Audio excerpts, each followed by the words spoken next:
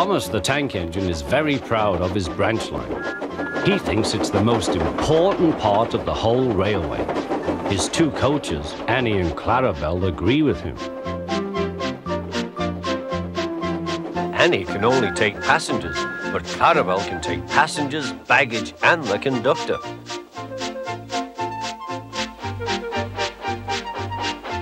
They are both old and need new paint, but Thomas loves them very much.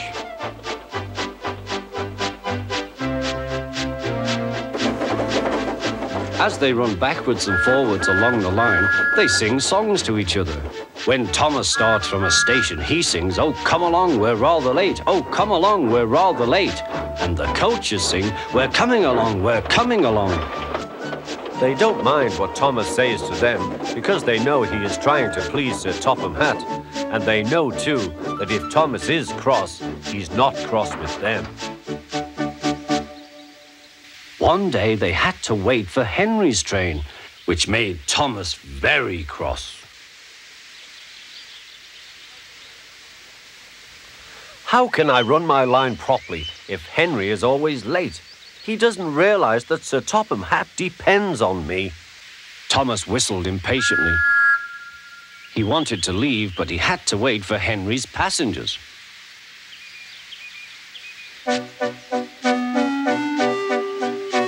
At last, Henry came.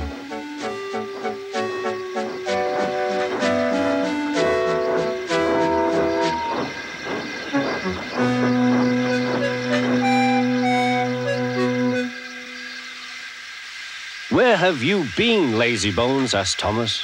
"Oh dear, my system is out of order. No one understands my case. You don't know what I suffer," moaned Henry. "Rubbish," said Thomas. "You're too slow. You need exercise." The conductor blew his whistle, and Thomas started so quickly that he left him behind. The conductor waved his red flag to stop Thomas, but he was well on his way, steaming out of the station. Come along, puffed Thomas. But Clarabel didn't want to come. "I've lost my nice conductor! I've lost my nice conductor!" she sobbed. Annie tried to tell Thomas what had happened. "We haven't a conductor! We haven't a conductor!" But he was hurrying and wouldn't listen. Annie and Clarabel tried to put on their brakes, but they couldn't without the conductor. "Where is our conductor? Where is our conductor?" they cried.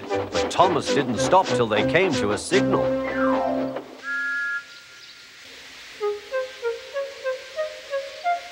"Bother that signal," said Thomas. "What's the matter?" "I don't know," said his driver. "The conductor will tell us in a minute." They waited and waited, but the conductor didn't come. "Peep, peep, peep! Where is the conductor?" whistled Thomas. "We've left him behind," sobbed Annie and Clarabel together.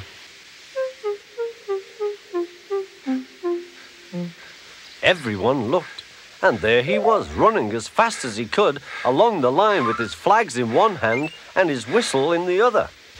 He was very hot, so he had a drink, then told them all about it. "I'm very sorry," said Thomas. "We all make mistakes," replied the conductor. "Look, the signal is down. We can go. Let's make up for lost time."